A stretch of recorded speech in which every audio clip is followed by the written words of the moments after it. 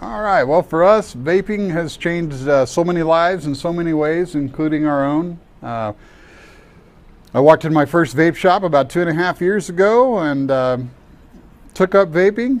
I was a 15 cigar a day smoker, and I was able to stop smoking within 6 days. So since that time, we opened our first store in June of 2013. We've been able to grow our business and add employees and add 4 more locations and 45 employees. So vaping has been very good for us. There's some stuff going on out there and some coverage about negatives of vaping, but to keep it on a real simple level, here's what I can tell you.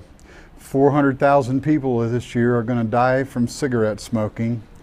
0 are going to die from vaping. So let your common sense be your guide on that deal. Why does vaping work?